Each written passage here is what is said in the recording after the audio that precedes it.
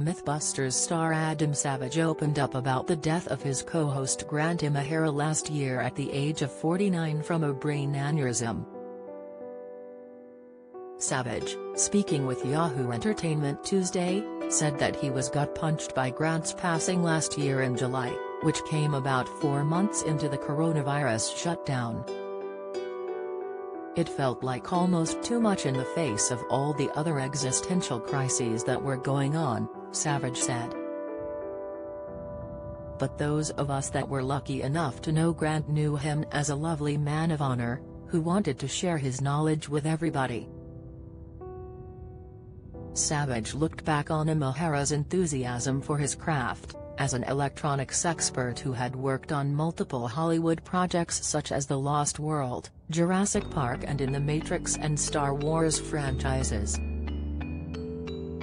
"My favorite memory of Grant is, every time an experiment went the way that it should have," he said. Grant expressed so much joy with his face. The Discovery Channel last July released a statement announcing Imahara's passing, calling him an important part of our Discovery family and a really wonderful man. The network said, "We are heartbroken to hear this sad news about Grant.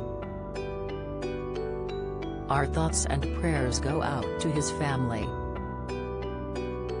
Following his passing, Savage tweeted he was at a loss with no words about the tragic news. "I've been part of 2 big families with Grant Imahara over the last 22 years. Grant was a truly brilliant engineer, artist and performer, but also just such a generous, easygoing, and gentle person," he said. "Working with Grant was so much fun.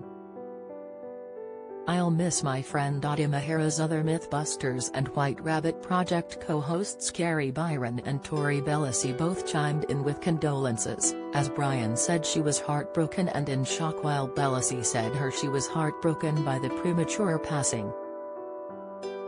Savage spoke with the outlet as MythBusters is holding a charity auction to benefit a non-profit in memory of Imahara, the Grant Imahara Steam Foundation.